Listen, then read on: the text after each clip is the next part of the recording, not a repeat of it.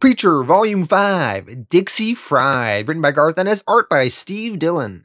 Okay, in this volume, we're going to have Eugene, aka Arseface, coming back into the story in a major way, and this is when we will really start rooting for Eugene and want the best for him and come to love him as a character. So lots of good Eugene plot development in this volume. Then we're going to have Jesse trying to learn more about Genesis and figure out all that. And then we're going to have a lot of stuff with Cassidy and his darker past, his time in New Orleans, his time with other vampires, and how that all relates to the current day. So lots of interesting stuff to see explored with Cassidy in this volume. Let's dive into the story for Volume 5, Dixie Fried. Issue 27, Gunchicks. This issue opens up, we see Herr Starr has arrived in San Francisco. He is getting a ride in a taxi cab, and the taxi cab driver is chatting to him, but Starr wants nothing of it, and the radio is annoying him, so he shoots the radio and tells the chatty cab driver, "Now shut up and drive the car, you unspeakable little turd." We jump over to New York City. We see Cassidy and Jesse walking down the street. Cassidy's asking Jesse if he's worried about having to see Tulip after he abandoned her in France. Jesse definitely is a little worried, and Cassidy jokes, "I'm sure she'll let you off with just a light maiming." Tulip, though, she spots Jesse from across the street and runs over to him and jumps into his arms and starts kissing him, and she tells him, "I missed you." So Tulip's not seeming that angry. She kisses Cassidy on the cheek and says, "Thanks for saving my life, Irish." She then tells Jesse, "Okay, I got us a room, now let's go." Jesse, kind of shocked that Tulip is pretty cool about all this, says bye to Cassidy and makes plans to see Cassidy at the old Irish pub later on tonight. Jesse and Tulip get back to the hotel room. Tulip's in some sexy lingerie. Jesse's asking her, "I was sure you'd be pissed at me." And Tulip says, "Don't be silly, I'm just relieved you're okay." She then pulls out some handcuffs and wants to get a little kinky with Jesse, and she handcuffs him to the bed, but then she puts on her clothes and heads out the door, and she says, "Okay, I'm going to meet an old friend of mine. Hope you're nice and comfy. I'll be back later." Much later. So she's clearly still pissed at Jesse, and this is her little way of getting revenge. We jump back over to Herr Starr. He is meeting with Sarah Featherstone, and they are discussing what happened in Masada. And Starr says, "Oh, well, let me see.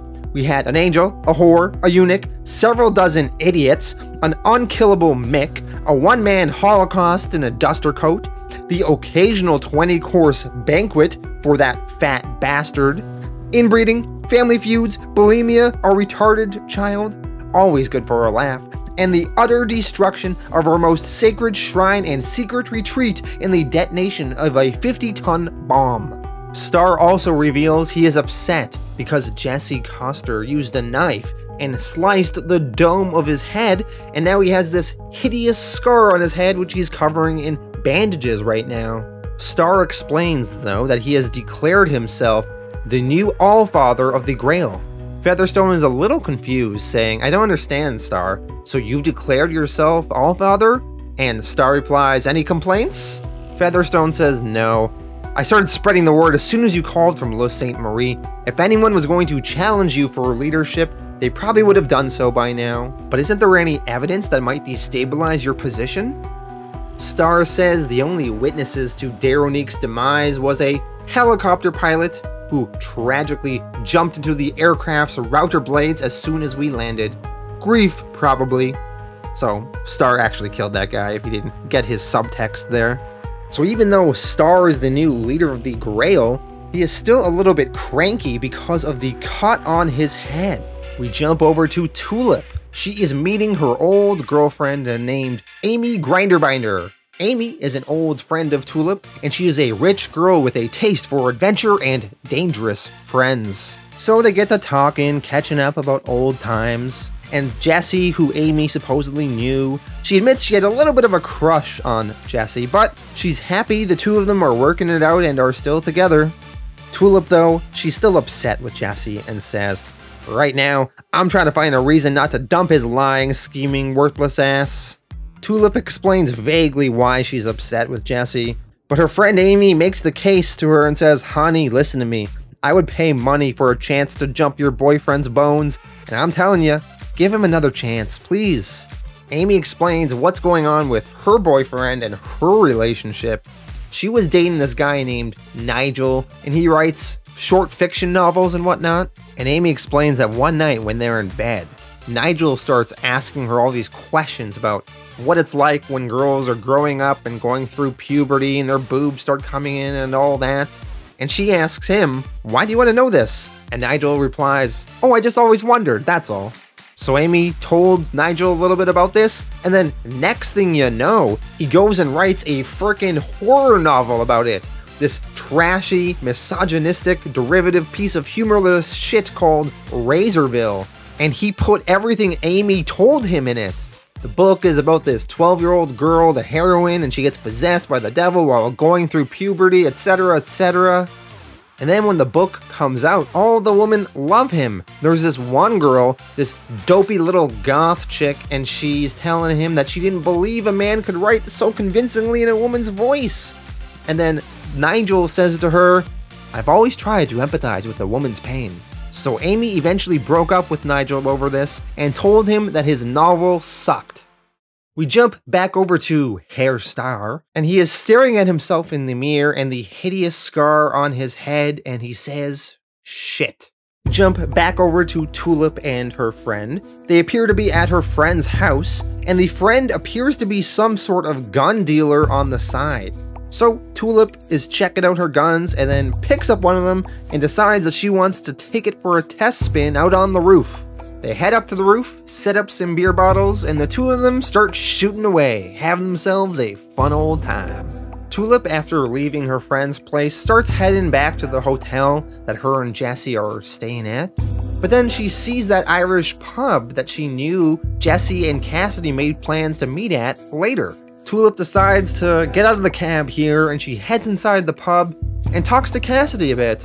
Cassidy's pretty trashed. He's been drinking for quite a while at this point. The two of them are drinking, and Cassidy explains that his body's still sort of putting itself back together after all the abuse he took at Masada, and whenever his body's doing that, he gets all depressed and sentimental and generally down on things. And Tulip says to him, "Well, the love of a good woman, that's what you need." Cassidy, quiet for a moment, asks Tulip, "You don't want the job, do you?" And Tulip, sipping her drink, says, "Yeah, right."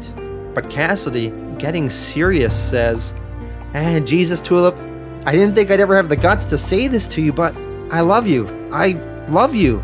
You gotta understand, I've never felt like this about anyone in my whole freaking life. I mean, I saw that guy was gonna shoot you, and I just had to do something because I just can't tell you how much I love you, you know? I want you so much, and I know this sounds crazy, but I can't help it, and oh Jesus, I'm sorry, but I love you. I really do. Tulip freezes, and then she tells Cassidy, "You really are drunk." Cassidy, sensing that he's sort of made Tulip feel uneasy, says, "No, wait, stay. I'm sorry, I'm really sorry. You don't understand, you're so beautiful, and when you kissed me on the cheek earlier on there, I mean, I felt like this for ages. I mean, I saved your life, you know? I saved your life." And Tulip says, "I know, and I'm grateful, but aren't you forgetting someone?" Referring to Jesse. Cassidy says, "Well, he left you on your own in the middle of France, right?" Tulip gets up and leaves and says, "Good night." And Cassidy feels like he did not play this the best he could, and he puts his face in his hands. The bartender comments to him sarcastically, "Smooth." Tulip returns to Jesse in their hotel room and removes the handcuffs from Jesse.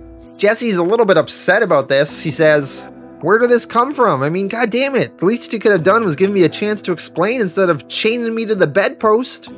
Tulip says, "Shut up, will ya? Shut up and hold me." Jesse replies, "I guess that sounds like a plan." And they cuddle in bed. Issue 28, Rumors of War. Cassidy wakes up in the morning with a really bad hangover. He remembers the night before and he realizes what he said to Tulip, and he says to himself, "Oh my god, I'm a wanker, I'm a wanker, I'm the biggest wanker in the entire world. So he's regretting what he said to Tulip and how it might potentially affect his and Jesse's relationship. We jump over to Jesse and Tulip in the hotel room. Tulip explains the reason why she was so upset is because it reminded her when she was 8 years old and the boys wouldn't let her play soldiers. And when Jesse dumped her in that motel in France and ran off on his big boys adventure, she just felt as dumb and useless and as stupid as they made her feel when she was a little kid. Jesse says to her, look, I know I messed up. You're a grown woman and you can handle yourself, but I still got scared for you and I underestimated you and I'm sorry. And Tulip says to him, you didn't trust me. You treated me like a little girl from start to finish. If you ever do anything like that to me again, I swear to you, we are through. Jesse replies to her, I'm gonna make you a promise, right here and now. I will never fail you like this again. I will always trust you. You got my word. The two of them then kiss and appear to make up. They then talk about Cassidy a bit, and Jesse's discussing how much him and Cassidy's friendship has really grown, and he tells Tulip that Cassidy told him that he was gonna stick by me. He's gonna stay around until this thing gets done, and that really meant a lot to Jesse. Although we see Tulip's reaction to this is not sitting well with her, as in her head she is just replaying what Cassidy told her the night before. We jump over to Hair Star and Featherstone, and Star asked Featherstone to grab a whole bunch of wigs and hats for him to try out in order to cover up his scars. Featherstone tells Star, I think you're going to a lot of trouble for nothing. Honestly, it doesn't really look that bad. Although you can see Star doesn't really believe that. And he stares at her, and Featherstone admits, alright, I'll admit it. It depends on the angle you view it from. And Star comments back, so I won't be subjected to a lifetime of ridicule as long as I stand at the right angle to the rest of the human race from now until the end of time? Go and do something useful, Featherstone. Star then heads into the bathroom and begins trying out various wigs and hats. And I gotta say, these are some pretty funny wigs. I like the Mohawk one, the big Afro one, Elvis, Hitler, Princess Leia. Star comments to himself, Plan B, these wigs are not going to work for him. Then he tries out various hats and seems to settle on the white hat with the red stripe on it. Jesse decides to kill some time in the afternoon, so he goes to MoMA, the Museum of Modern Art in New York, and he pulls out a cigarette and starts smoking. One of the employees there says, excuse me sir, there's no smoking allowed in here. And Jesse, using the word power, says to the man, change your mind. And the museum employee says, new policy folks, cigarettes are now positively encouraged in the museum. Feel free to light on up. We jump over to Tulip. She is meeting her friend Amy in a bar. Amy asks Tulip if she talked to Jesse about the whole Cassidy loving her situation. Tulip says, oh Christ, she can't do that. It would totally mess Jesse up. He trusts Cassidy. He really likes him. Cast this and cast that. I mean, I liked him too. I thought he was a real clown, but fun to be around, you know, but Jesse thinks the guy shit's gold. Honestly, Amy, it'd wreck everything if I told him. Just then, Jesse and Cassidy show up at the bar. They all had plans to meet up. Jesse says hello warmly to Amy. Amy can't believe that Jesse's a preacher now. They make introductions for Cassidy to Amy, and then Amy pulls Jesse away, and the two of them are going to have themselves a dance. Now, while Jesse and this Amy are having themselves a dance, this gives the opportunity for Tulip and Cassidy to work out what's going on. Cassidy apologizes for what he said the night before. He explains he was just really drunk last night and he feels terrible. And he begs Tulip not to say anything to Jesse about it. It would break him. And Tulip says, he's devoted to you, you know that? I've never really known him to have a close friend before the life he's had. He's got very high standards of what he considers to be a good guy.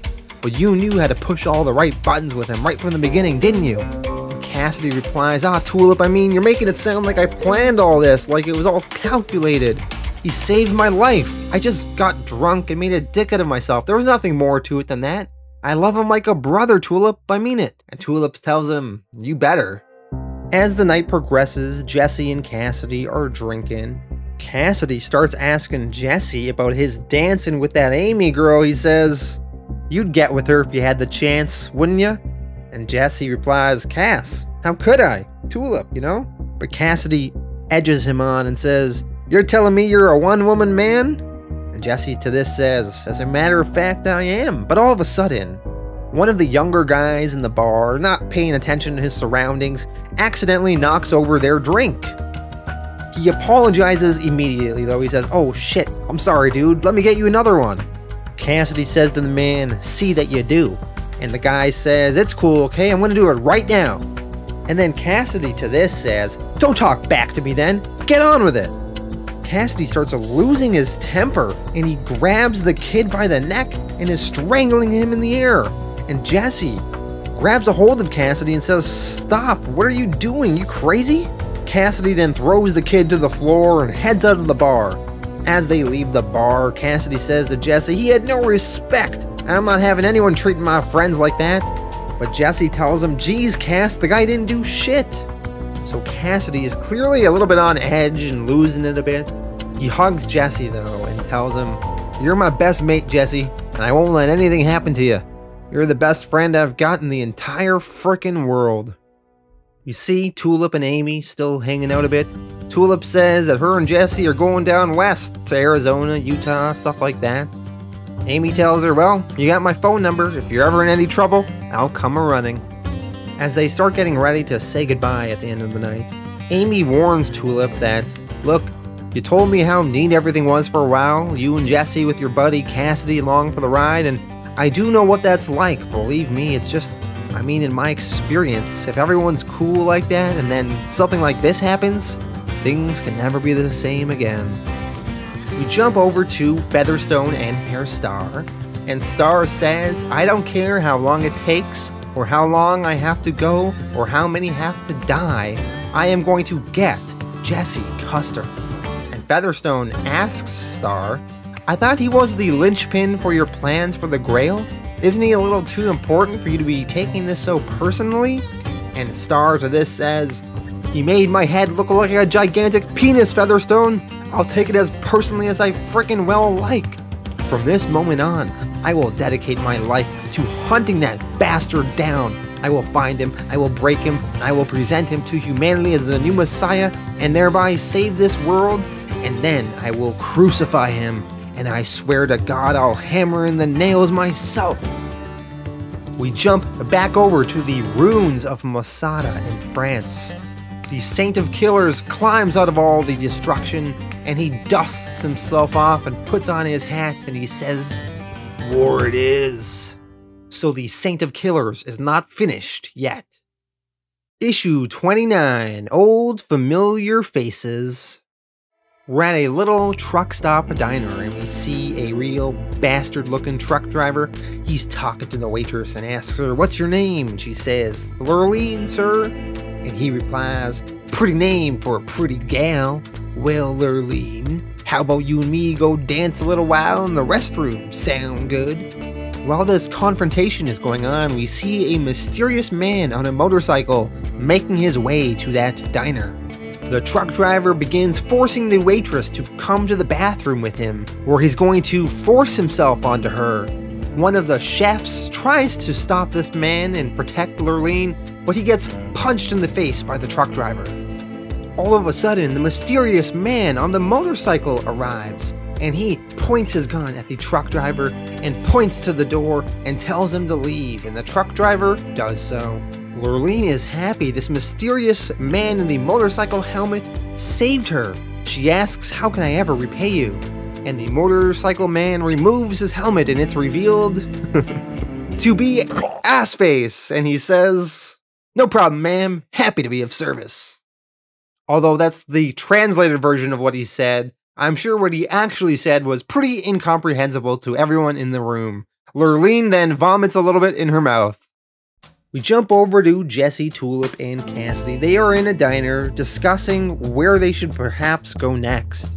Jesse explains that the angel told him if he wants to know what Genesis knows, he has to go to the Indians, to the Navajo or something, and they should be able to help unlock his mind. And once they do that, he'll know where the Lord's hiding, and then there'll be no more stumbling around hoping we come across him, getting distracted. We can go straight for the son of a bitch. As they are sitting there in this diner, Tulip is subtly messing with Cassidy, moving his coffee out of the shadows and into the sunlight coming from the window, so Cassidy won't be able to drink his coffee without burning his hand. Tulip puts out a suggestion. She says, "You know, seeing as we're talking about recovering memory and that sort of thing, have you ever thought about seeing a shrink?" Jesse does not like this idea. He says, "Well, shrinks are for assholes." And Cassidy says, "Couldn't agree more, mate. Assholes." Jesse explains all they do is charge a goddamn fortune to listen to folks spew out crap they ought to be able to figure out themselves, or else convince them that their granddaddies touched them. Tulip, kind of confused, asks, "So, just as a matter of interest, you won't go to a trained psychiatrist, but you'll let a bunch of Indians feed you mushrooms and chant over you and God knows what else?" And Jesse quickly replies, "Yep, because shrinks are for assholes." Cassidy explains, "You know, if you want to know what's in your head, I suggest voodoo. I know a bloke in New Orleans who can do this thing that's like possession almost, where he steps into your mind and looks around and finds out what's wrong. It's amazing. It works. I've seen it myself. He puts you in a trance and like takes you over, and when you come out of it, you know your problem, like you've got a curse on you, or you shouldn't have done X, Y, or Z 10 years ago, and that's why you can't get a hard on." Those are just examples, but you know what I mean. Jesse, thinking this over, says, "You know what? I gotta admit, New Orleans is a hell of a lot more appealing than goddamn Arizona, nearer too." So Arizona is where they were originally thinking of going to find some Navajos to look into Jesse's mind, but why not New Orleans? So that's gonna be their next destination. Tulip asks, "Are you serious?" And Jesse says, "Hey, different method, same results." Cassidy explains, "I'm telling you, Tulip, this mate of mine is fantastic." Tulip jokes, "Is he anything like your other mate? The one who turned out to be a serial killer and almost got us all murdered?" And Cassidy says, "Well, nobody's perfect." Tulip is referring to Cassidy's friend, Cy Coltrane, who was the Reaver Cleaver killer in Volume 1. Later on in the day, Cassidy returns with their vehicle, which they're going to be using on their journey to New Orleans. The vehicle is a very ridiculous truck with flames drawn on the side. Cassidy waves and Tulip and Jesse get in. We jump back to Arseface in that diner he was in earlier, and he's chatting with this new waitress and telling her his life story. She seems very unamused with this story, and Arseface is scaring away any potential customers that walk in and see him. He explains that his dad was a good man, a fine, upstanding citizen, an officer of the law, patriot. He even looked like Jimmy Stewart, for God's sake. And then his dad met some very bad people. Jesse Custer and his vile mob, a minister, a man of the cloth who turned his back on God, the whore that followed him around, and some kind of foreign guy who said I had a face like an ass and without realizing it, named me. The thing they did to my dad was so terrible he took his own life, and I am never going to forget the last time I saw him. One day, somewhere in America, I'll confront Jesse Custer, the man that killed my father, and I'll shoot him down with my father's gun, and he'll look up and the last thing he'll see will be me. Justice. Vengeance. Arseface. And then he goes to leave the diner and the waitress says, "That'll be $8.50, and don't let the door hit you in the ass on the way out." So Eugene heads out, and we jump back over to Tulip, Jesse, and Cassidy. They're driving that truck and they're arguing about what music to play on the radio. Eventually they stop over at another diner, this time for dinner. And while they're eating and talking, Eugene, Arseface, he just so happens to be stopping by that diner as well. And he walks in with his motorcycle mask on. Eugene walks into the bathroom. Jesse, Tulip, and Cassidy continue their conversation. Jesse comments about how much he loves the southern United States. He says, "Point is, the South is where I'm happiest. I've been to California, I've been to the East Coast, I've been all through the desert. Hell, I even been to goddamn France once. But there ain't anywhere I feel more at ease in than in Texas." Sometimes home is just home and there ain't no fighting it. The food, the history, the sky. Ain't a sky in the world like we got in Texas, real deep blue to the horizon. And little white cotton balls drifting across it, taking their own sweet time. I used to lie and watch them all day. After they finish their meal, Cassidy goes out to get them some gas and some cigarettes, and Jesse goes over to the bathroom. He uses the urinal, washes his hand. We see Eugene is there in the bathroom, still with his motorcycle helmet on. Jesse leaves the bathroom, and then he meets up with Tulip and they head outside to their truck. But all of a sudden, Cassidy points behind Jesse, and as they turn around, they see Eugene there with his motorcycle helmet off and his face exposed, and he says, "You can run, but you can't hide, Custer. It's time to face the vengeance of Arseface."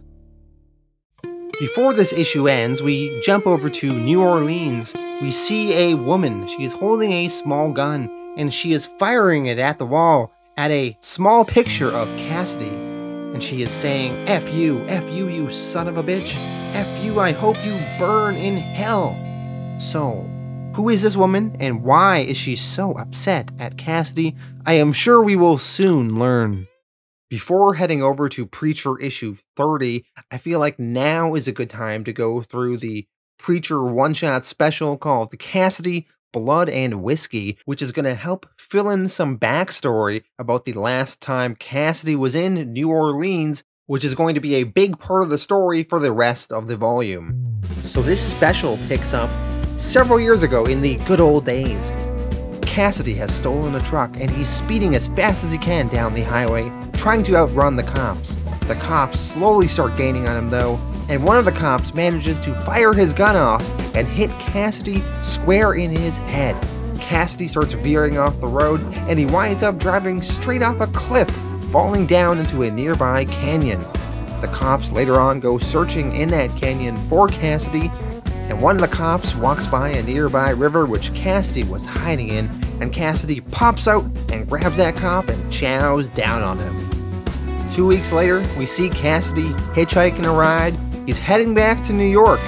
All of a sudden though, Cassidy, he smells something. He starts sniffing, and he asks the guy who's giving him a ride, "Any chance you're stopping by New Orleans?" The guy says, "Nope." And Cassidy says, "Right, well then, let me out the next exit, will ya?" So Cassidy then slowly does make his way to New Orleans. He's following that smell, and he enters this fancy-looking apartment. As he approaches the door to the apartment owner says, "Enter freely and be welcome." And inside that apartment is a young vampire with white hair and red eyes. His name is Icarius. Cassidy, surprised at seeing another vampire, says, "You're like me? I must have smelled you from 10 miles out of town. I've never met another, vampire before, except when I got bit, obviously. I kind of thought I was the only one." Icarius says, "The wind brought me scent of your passing too. No, my friend, you are not alone in the darkness. You are like me, a lord of the nightfall, piercing veins and drinking crimson, walking in the shadows of the mortal world. They fear us and banish us to the blackness of their nightmares, yet there we flourish and grow strong. For what are we but the evil in their own hearts? We are the dark mirror to them, reflecting back their self-doubt and self-loathing." Cassidy, initially excited about the prospect of meeting another vampire, now that he has heard this guy speak for a few minutes, he says, "Screw me. You're a wanker, aren't you?"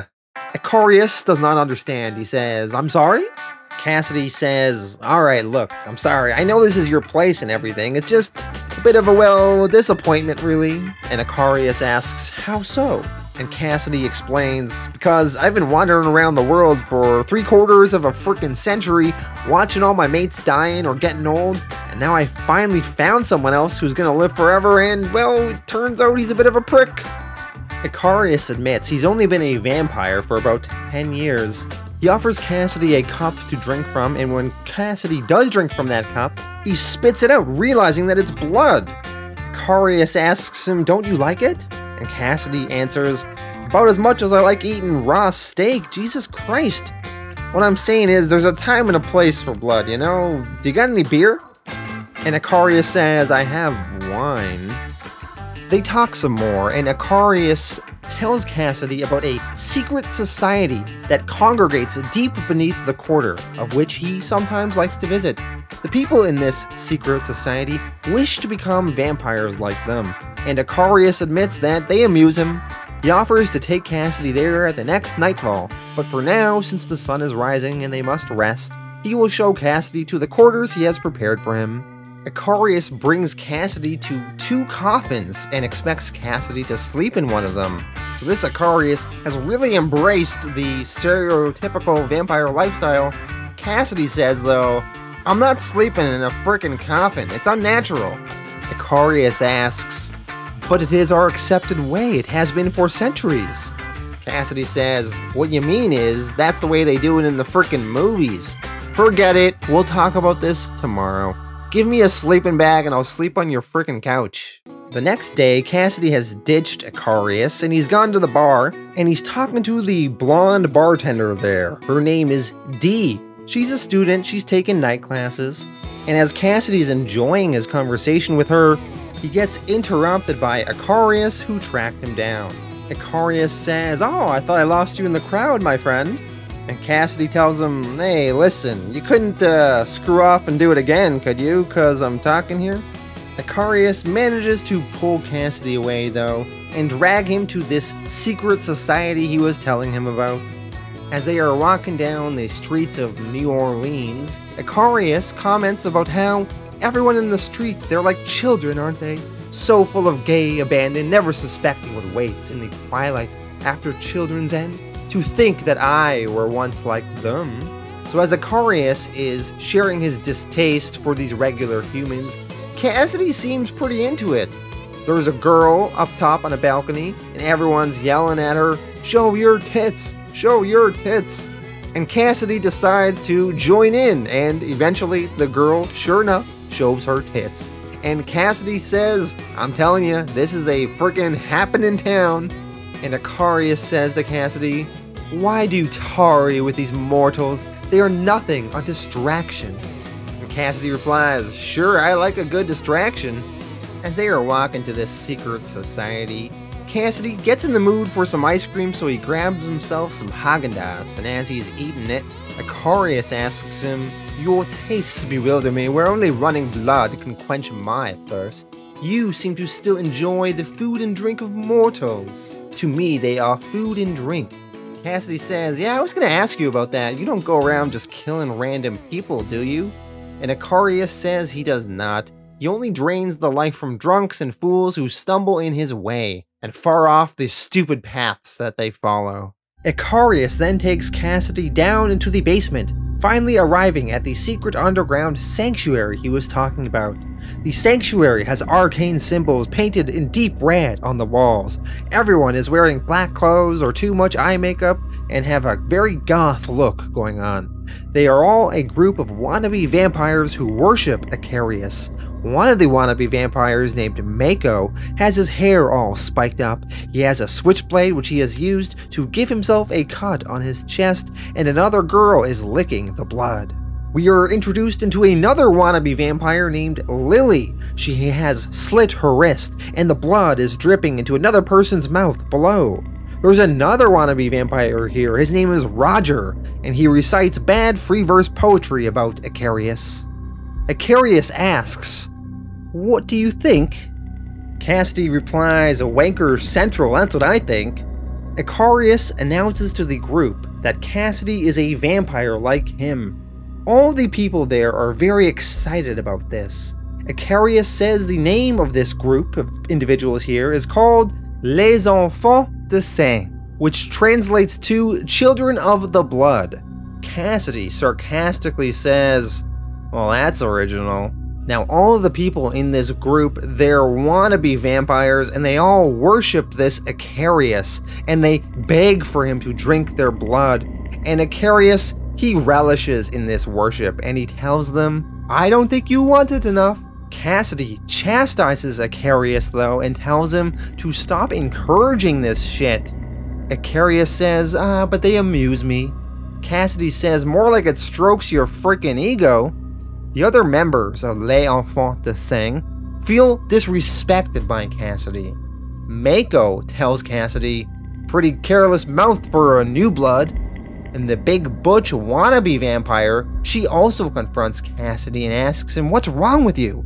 And Cassidy tells her, "If you have to ask, you'll never know." Mako doesn't believe that Cassidy is even a vampire. He says he wants proof. So Cassidy grabs this Mako and easily tosses him across the room at the wall, breaking his jaw. This really does prove that Cassidy is a vampire because of his immense strength. Cassidy, he then pulls Icarius out of this underground room by tugging on his ear in an embarrassing way. As they are now outside, Icarius is furious. He says, "How dare you, in front of them? Who the hell do you think you are?" Cassidy then spends the next several days in New Orleans re-educating this Icarius and teaching him that most of the stereotypical things that he thought about vampires are wrong. First, he brings Icarius to a church and shows him that they have nothing to fear. They're not going to spontaneously combust in the church. They won't be repelled by the cross or anything. In fact, it's pretty quiet in a church. They talk a little bit in that church, and Icarius reveals that he is actually wearing red contact lenses to look the part.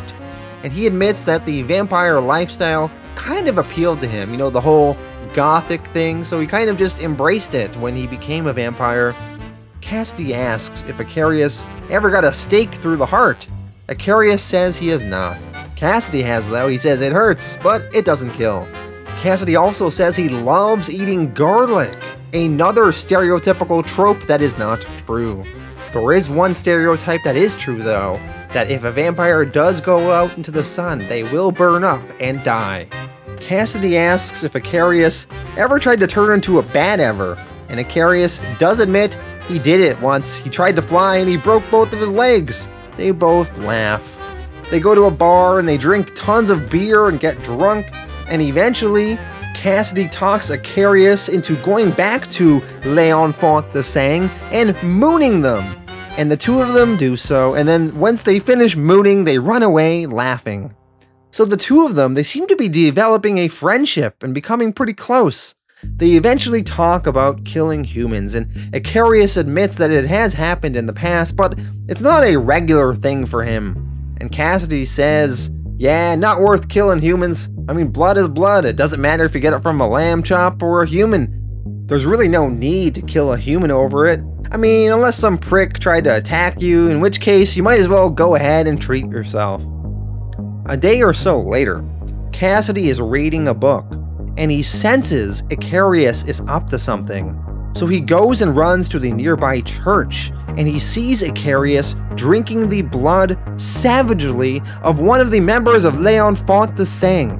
Icarius, with blood dripping from his mouth, sees Cassidy and says, "She told me I couldn't resist. It's what she wanted, you see. It's what they always want. They beg and beg and beg, and I always take too much." Cassidy asks, "Has there been others?" And Icarius admits that he was lying before when he said that he barely takes human lives. He's taken hundreds.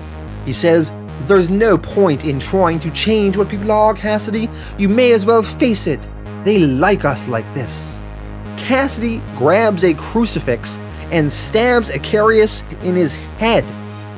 Icarius falls down.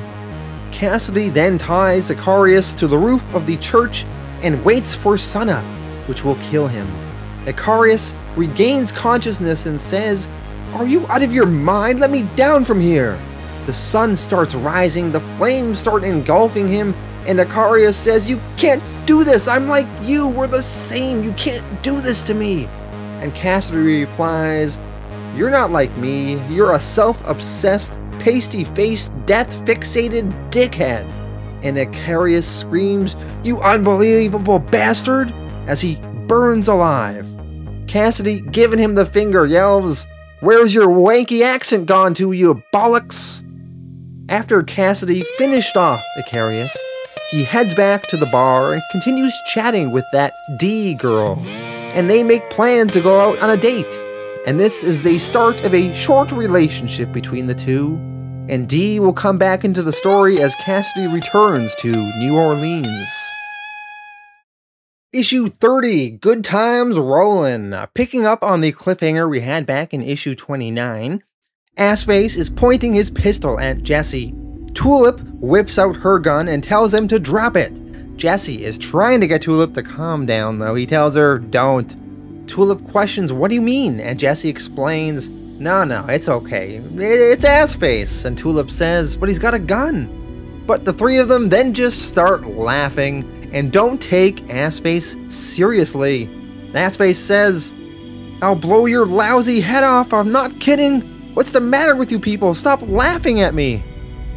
But they all just laugh even harder, and Arseface says, I'm telling you, I'm deadly serious.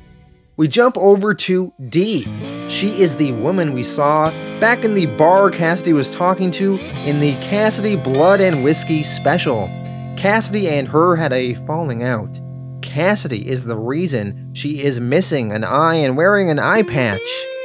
Now at the end of issue 29, we saw her performing some sort of ritual in an effort to curse Cassidy. It was a voodoo ritual that requires her to shoot an empty pistol at his photograph and chant, F you, you son of a bitch, I hope you burn in hell.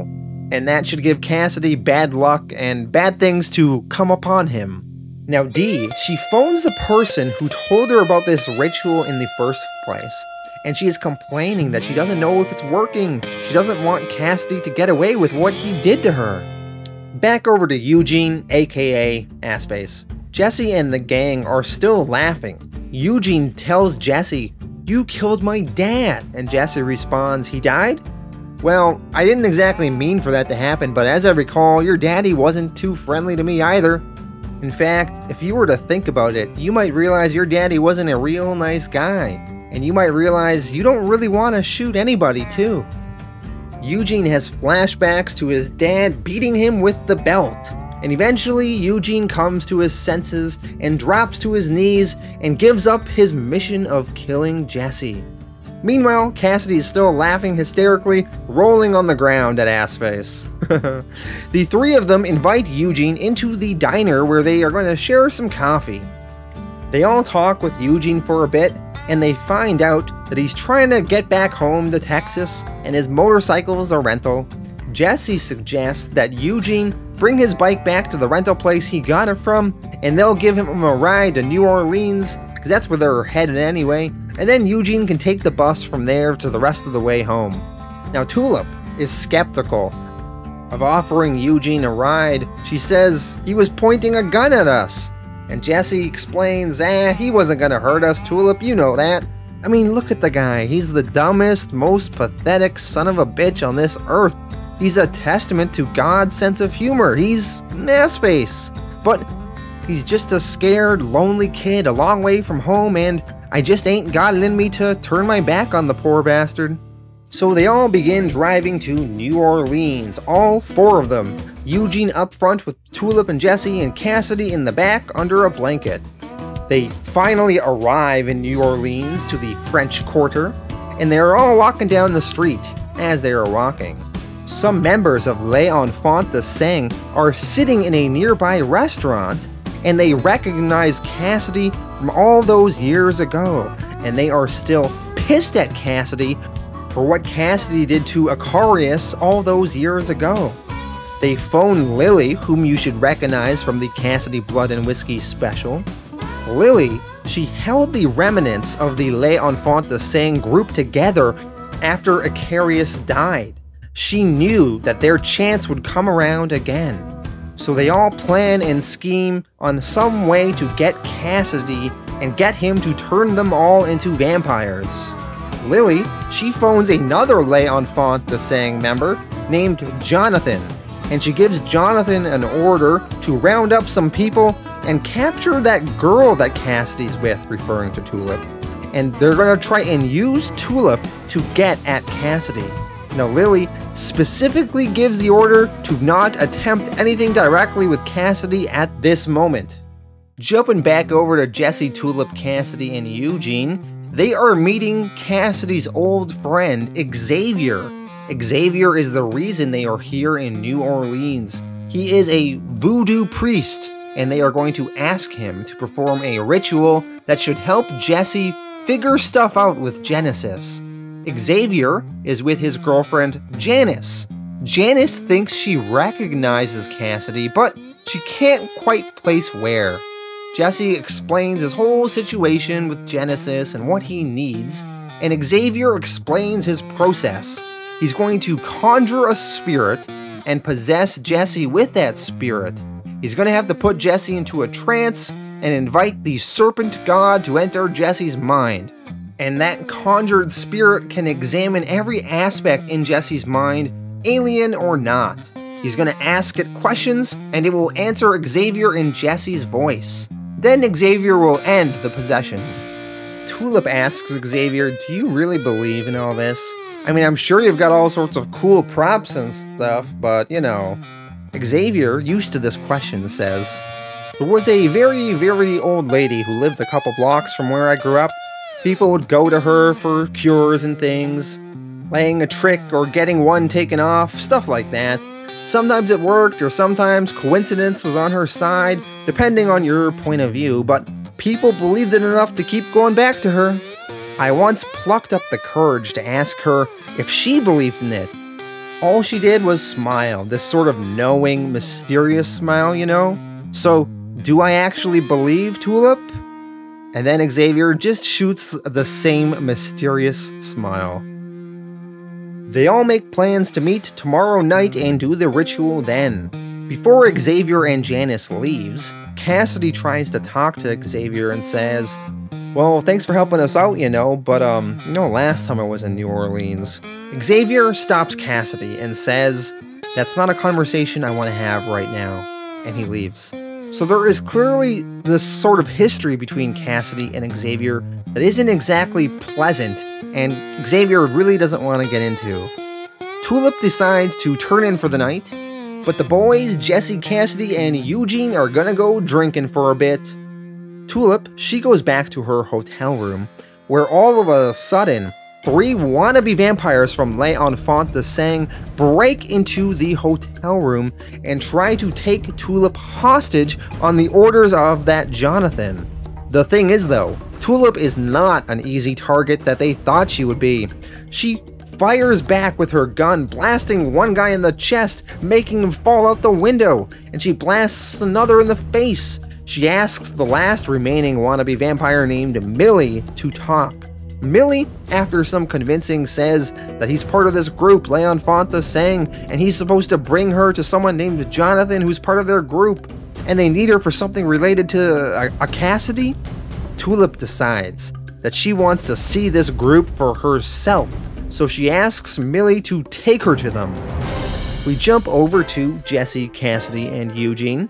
They found out that Eugene is a virgin, so they decide to visit a prostitute and are paying for her so Eugene can get laid. Eugene has a bag over his head, and Cassidy tells the prostitute, "I'm serious now. It's for your own protection. Don't take the bag off his head."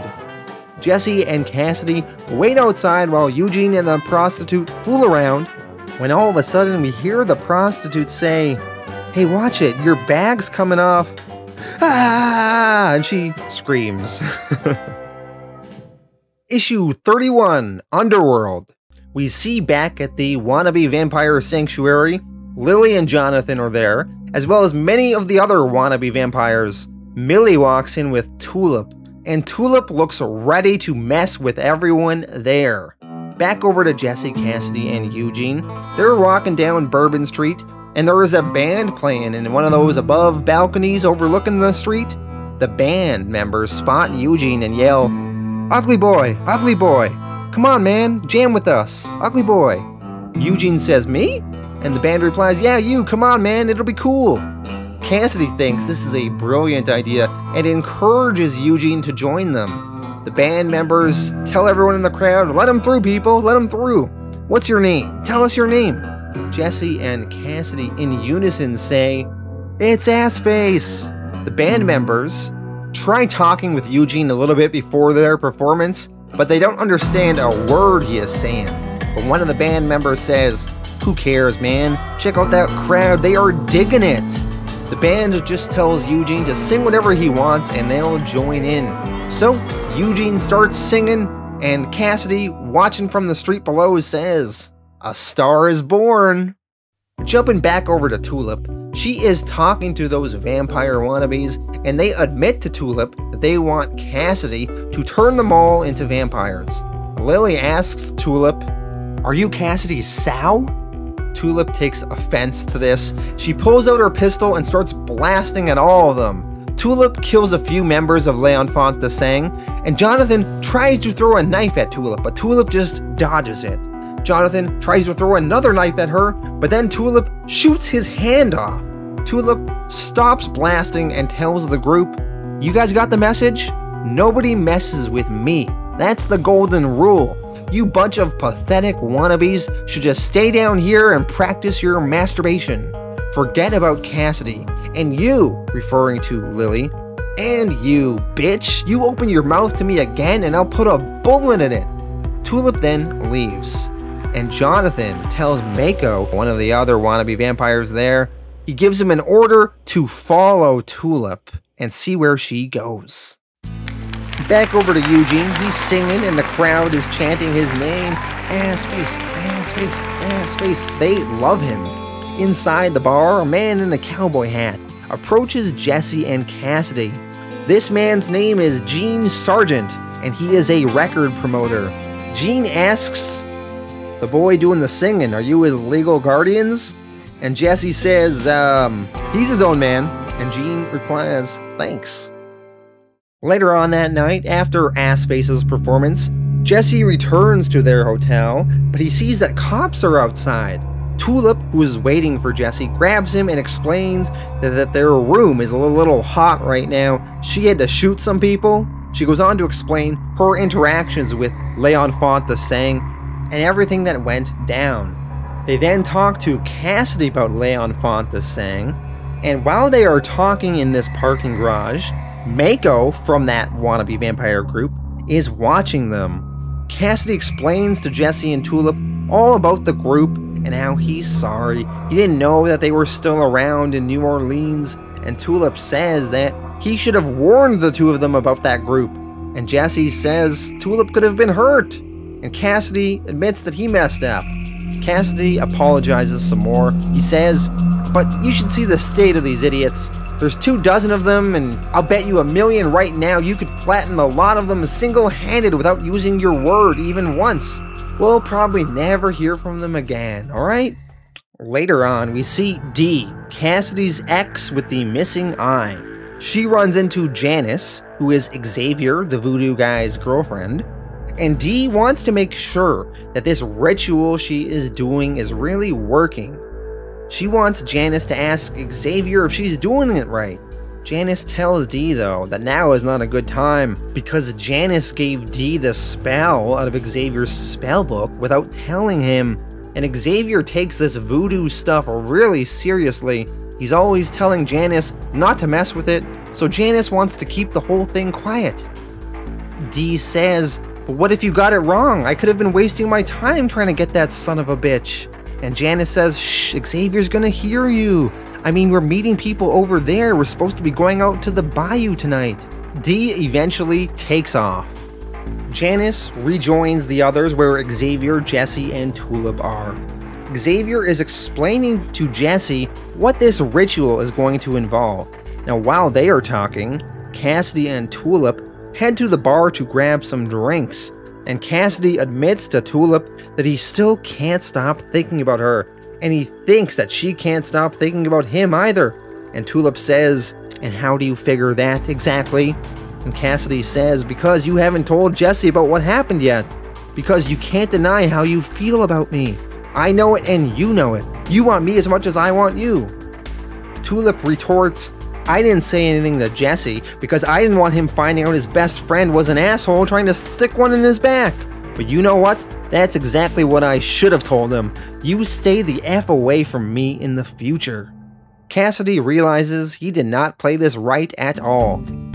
Xavier, Jesse, and everyone else head on their way, and they arrive at a nearby cemetery.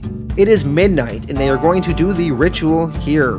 Mako, who is watching, secretly reports back to L'Enfant de Sang and tells them that they're all at some old Cajun place. He never even knew it was down here, and they just left their transport. The other members of L'Enfant de Sang say, we're on our way. So, all those wannabe vampires are going to be heading down here as well.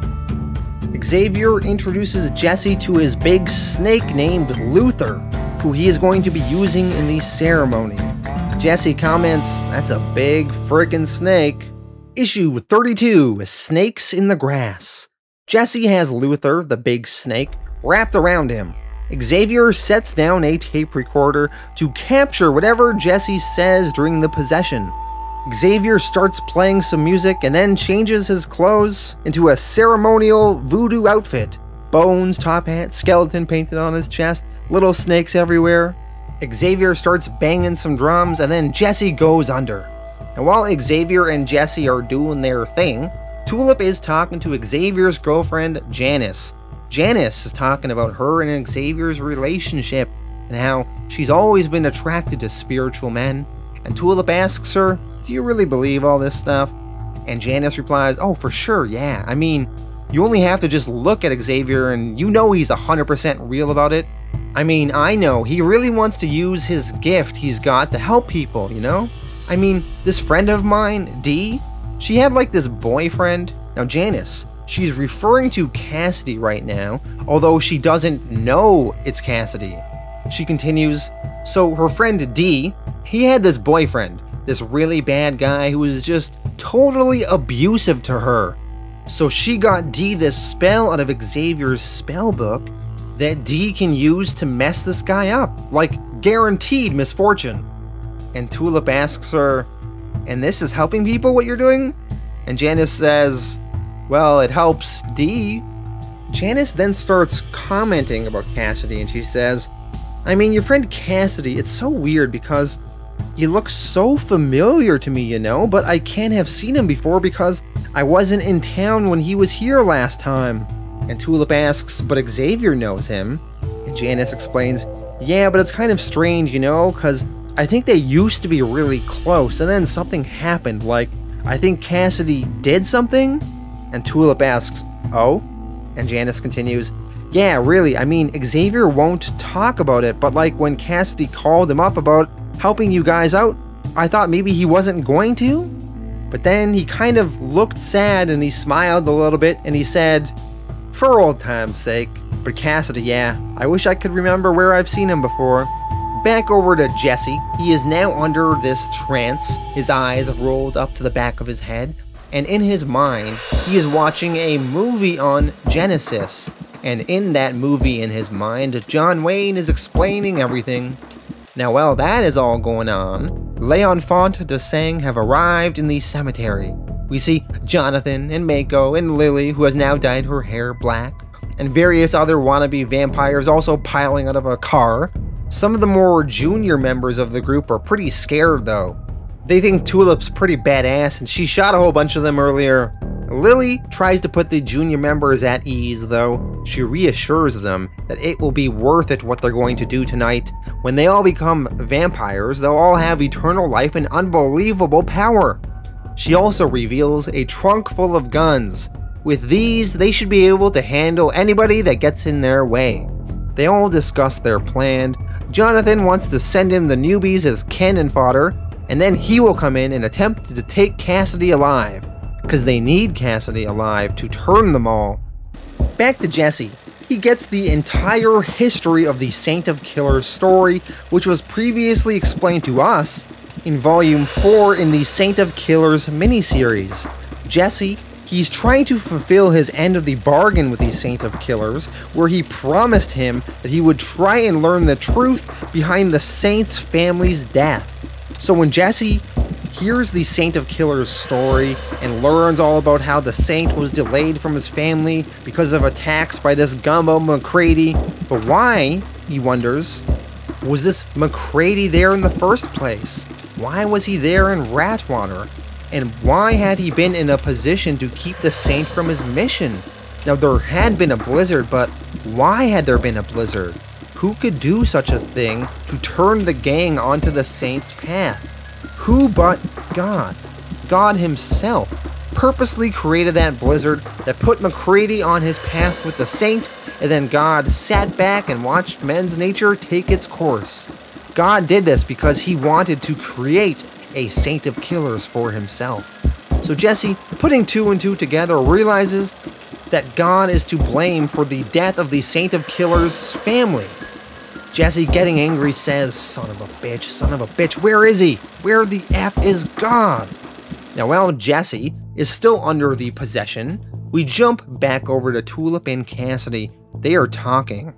Tulip asks Cassidy, why are you being such a dick? You keep hitting on me behind Jesse's back when I'm clearly not interested in you. I'm in love with Jesse, and I have been since the moment we met. I am totally and completely devoted to him with all my heart. Tulip tells Cassidy that he probably drinks too much, and it makes him act like an asshole. She says it's like your security blanket when you don't want to face the truth, but you're betraying the man who saved your life. Cassidy grows angry, and Tulip tells him, if you keep this up, I have no choice but to tell Jesse, and then you're through. And Cassidy says, oh yeah? What's he gonna do to me? I'd hammer him, Tulip, and you know it. Tulip says, just listen to yourself. You're talking about hurting your friend. You can't have me, so you're going to take it out on him? Is this the drinking, Cassidy, or is this what you're really like? Tulip then begins walking away, and Cassidy, alone with his own thoughts, says to himself, Jesus. Back to Jesse in his continued possession. He learns more about Genesis and how Genesis, without a dominant will to exert some control and restraint over it, Genesis could do anything. You wouldn't be able to stop it, to run from it, or hide from it, not even if you were God Almighty himself. Jesse realizes through this revelation that he needs to let Genesis take control. Checking back in with the others, Janice, Cassidy, and Tulip are all drinking some coffee, trying to stay awake. Janice, all of a sudden though, looking at Cassidy, realizes where she's seen him before. She wasn't around the last time Cassidy was in New Orleans, but she has seen the picture that her friend Dee was using as part of the ritual she taught her. So she realizes that Cassidy was the abusive boyfriend that Dee was with, the one that knocked her eye out. Janice spills some coffee and runs away from Cassidy in fear, and she says, Dee!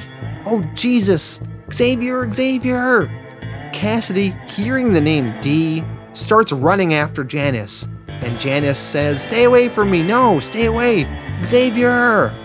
Now Janice is running on by, and Jonathan from L'Enfant de Sang lets her pass, but then he steps out and confronts Cassidy. Jonathan goads Cassidy by saying all sorts of nasty stuff to him and calls him a miserable Irish queer. Cassidy, a little confused and wondering who this guy is, says, You're freaking dead. Cassidy's ready to attack Jonathan, but Jonathan, who has a sword, he manages to cut and slice Cassidy's head clean off his body.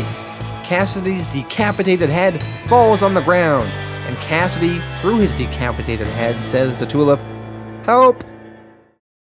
Issue 33, Price of Night, the final issue in this volume. Tulip is staring down the members of L'Enfant de Sang. We see Cassidy's head on the ground, and Jonathan, recognizing Tulip, says, well, if it isn't the woman that nobody messes with. Lily starts firing at Tulip, and Tulip dives for cover behind a tombstone. Janice is running away, but Lily pumps a few bullets into her. As Janice makes her way to her boyfriend Xavier, she ends up dying in his arms once she reaches him. Tulip continues firing back at the wannabe vampires as she starts moving away to get into a better position. Mako, he is still pissed at Cassidy for what Cassidy did to him years earlier, so he's focusing all of his attention on abusing Cassidy. He kicks Cassidy's head like a soccer ball. He then kicks Cassidy in the groin multiple times. The members of L'Enfant de Sang are wondering how they can combat Tulip effectively. as she is a pretty formidable foe. They eventually realize that Tulip is probably in a relationship with Jesse, so they grab a hold of Jesse, and Jonathan, he's brandishing his sword ready to kill Jesse, and Lily yells at Tulip, "Lose the gun and come on in, or it's your boyfriend, sweetheart."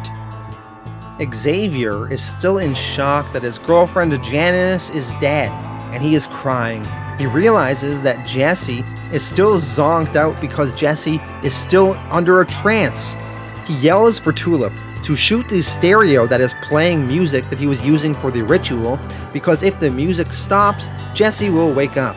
Tulip, she shoots the stereo, and instantly Jesse awakens. And just at that moment, Jonathan tries to swing his sword at Jesse, and Jesse dodges. Tulip then shoots Lily in her gut, and Jesse, just awakened, lights a cigarette and says, "What the hell is going on?" Tulip shoots and kills a few other of these wannabe vampires as Jesse attacks Jonathan. Now Mako, he tries to rush Jesse with an axe, but Jesse just stiff arms him away. Now Jonathan, he swipes at Jesse with his sword, and it cuts Jesse's cigarette in half. Mako, now lying on the ground, recovering from that stiff arm, he has a bloody nose, and he is staring face to face with Luther the gigantic snake. Now Jesse managed to take Jonathan's sword away from him and stab him with it. Jonathan falls to the ground. Jesse, he punches another wannabe vampire in the face, breaking the guy's tooth. He stabs his fingers into another one's eye. He smashes another one's head on a tombstone. Tulip asks Jesse, "Why didn't you just use the word?" And Jesse says, "Oh shit, I clean forgot all about it." Now that all the members of L'Enfant de Sang are incapacitated, Jesse collects Cassidy's head and asks him, "Are you gonna be okay?" And Cassidy answers, "Can you sew?" Jesse and Tulip collect Cassidy's body and start walking out of the graveyard.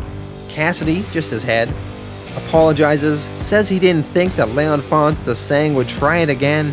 He's sorry. Jesse says, "Don't tell us, tell him," motioning at Xavier, holding his dead girlfriend, Janice. Now before they all leave the cemetery, they see that gigantic snake ate Mako's body whole. A few days later, after that whole ordeal, everyone has arrived back in town and they're all settled down. Cassidy has his head reattached. We see that Jesse, Tulip, and Cassidy see Eugene, and Eugene is with that record promoter, Gene Sargent. Gene says that he's signed Arseface to his personal record label. His impromptu performance in Bourbon Street last week convinced him that Arseface has the potential to go a long, long way in the music business. He's a ready-made icon for the American youth. Xavier spots Tulip in the parking garage packing up their truck, and he goes over and talks with her. Janice's funeral was yesterday. It was a private affair. Tulip says that she's so sorry about the loss of Janice's life. Xavier responds that it wasn't your fault. We both know exactly where the blame for this lies, referring to Cassidy. Tulip asks Xavier, "You know something about him, don't you? Something bad?" Xavier responds, "Bad? You know, I hate Cassidy, Tulip. I'm left with no choice but to loathe him for what he's caused. But really, in my heart of hearts, and even after everything that's happened, I honestly don't believe that he's an evil man. He's just careless and thoughtless and terribly, terribly weak." Tulip asks, "What happened between you two anyway?" And Xavier replies, "A woman. Cassidy seduced her while I was out of town. Seduced, they were drunk and they had sex. It was her as much as him, but the point is, we were so close. I trusted him implicitly. I never imagined he would do a thing like that the threat of it could come from his direction. He's brilliant at being your best friend, Tulip. Men respond to that roguish free spirit of his on some basic male level. A comrade, a good mate, as he himself would say. I don't think it's calculated. I think he's just really like that, but that's why I'm having this conversation with you and not Jesse. Every time Cassidy came to town was an occasion. I loved him so much, I let him climb right inside me until I couldn't imagine life without him. And then he let me down." And Tulip asks, "You think that's how it always is with him?" And Xavier answers, I think he goes through life without a sense of consequence. He didn't care that L'Enfant might be dangerous, that they'd still be out to get him after what never happened before. It didn't even occur to him. Too bad for Janice, It's just Cassidy, Tulip. Shit happens in his wake. Cassidy goes to visit his old girlfriend, Dee. Dee is not happy to see him at all. She says, "No, please, get away, I'm sorry. I didn't mean it, I swear, no." Cassidy's a little confused. Didn't mean what, Dee? For hell's sake. Cassidy then sees in the room his photograph on a wall, and a gun and some candles. It's what Dee was using for this ritual. Cassidy asks, "What's all this?" Dee explains that the photograph, it's a whole voodoo thing. You fire an empty gun at the person's picture, the one you want to hurt, and you curse them. It's supposed to really mess them up. My friend Janice told me about it. Her boyfriend does all that stuff. And Cassidy says, "Oh, shite. You don't really believe all that bollocks, do you?" And Dee answers, "I used to go out with a guy who drank blood and disintegrated in the sunlight. You learn to keep an open mind." Cassidy asks her, "All the same, you were always such a smart girl. I mean, Jesus, why would you bother with this sort of crap?" And Dee, angry, points at her missing eye and says, "Because of this, you asshole. You destroyed me, Cassidy. You taught me how powerless I was. I thought I ran my life. I was the one in charge, but no, in one instant you took that away from me. Because strongest always wins, and there's always some frickin' savage like you to prove it. And that's why I'd try anything to make you pay for what you did." Cassidy, he feels terrible. He says to her, "Your pal Janice, she's the one mentioned, yeah?" "Yeah, I knew her. I'm afraid she's dead." And Dee says, "I'm not surprised. Get out." Jumping back over to Jesse and Tulip, Tulip wants to talk to Jesse about Cassidy. Jesse interrupts Tulip before she can continue talking though, and tells her that Cassidy told him he's gonna go stay with Arseface. He's convinced Arseface to tell Gene's sergeant that he's his uncle. Cass is hoping for a share of the money they make. Tulip, she's happy to hear this news. She doesn't have to confront Jesse about it, and Cassidy's gonna be out of the picture. Cassidy, he must have realized that what's best for everyone is for him to gracefully go his own way without Jesse and without Tulip. On the street, getting into their truck, ready to continue on their journey, Tulip and Jesse say their goodbyes to everyone. Jesse and Eugene shake hands, and Jesse tells Gene Sargent that this boy is a good friend of mine, be sure to look after him. Jesse and Cassidy hug, and Jesse and Tulip get in their truck and continue driving off. In the car, Jesse tells Tulip that he's going to take the Angel's advice and try and access Genesis directly. He thinks he knows exactly what he needs from it. Jesse tells Tulip to drive west. That is their next destination. Tulip asks Jesse, "Are you upset about Cassidy? He promised you he'd stay till it was finished, as I remember. So much for his word." Jesse doesn't take Cassidy going his own way personally. He says, "Cassidy just got decapitated, honey. That'll rattle some fellas." And just as Tulip thought that Cassidy was finally out of her life, Cassidy changed his mind. He holds on to the side of the truck and he says, "Fame and fortune be screwed. Have you room for a bastard?" And Jesse tells him, "Get in here, you asshole." And Tulip bites her lip. She is not happy about this at all. We jump to the cemetery. Xavier is there. He has a picture of Cassidy hanging up on a cross, and he says, "F you, you son of a bitch. F you, you son of a bitch. F you, you son of a bitch. I hope you effing die." Xavier here is performing the voodoo ritual to curse Cassidy. And that is how the volume ends. Okay, so that was volume 5. I really enjoyed Eugene's character arc in this volume, seeing him trying to get his revenge on Jesse and then befriending Jesse and traveling to New Orleans and seeing all the shenanigans he gets into and seeing him on his way to becoming a rock star. Very fun stuff with Eugene in this volume. Some of the Cassidy vampire stuff I thought was compelling. His time with Icarius in the past, and this Icarius really embracing the vampire lifestyle, and Cassidy just thinking the guy is a fool. there was this group of loser wannabe vampires, L'Enfant de Sang, and they were kind of fun seeing them embrace all this goth stuff, and everyone just thinks they're losers and pathetic, that they want to be vampires so bad.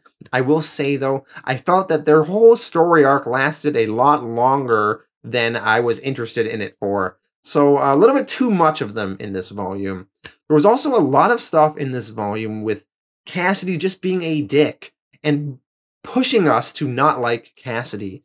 Him constantly trying to hit on Tulip and steal her away from Jesse. I don't like that. Cassidy beating that D girl in the past and popping her eye out. You know, I want to like Cassidy, and being forced to try and hate him just doesn't sit well with me, so I didn't love that. I don't love a lot of the whole Tulip-Cassidy potential romantic relationship and the love triangle between her and Jesse and Cassidy. I don't love that. I don't like that so much. Not one of my favorite things in Preacher. So, there's some stuff I don't like in this volume. I think, overall, I still think it's a better comic book than most, but when we compare it to past volumes of Preacher, I wouldn't say this is one of my favorites. But I'm going to give this one a 7.5 out of 10. And I'm still very excited to see where the overall story goes from here. Thank you all for watching, and we'll be back next week with Volume 6.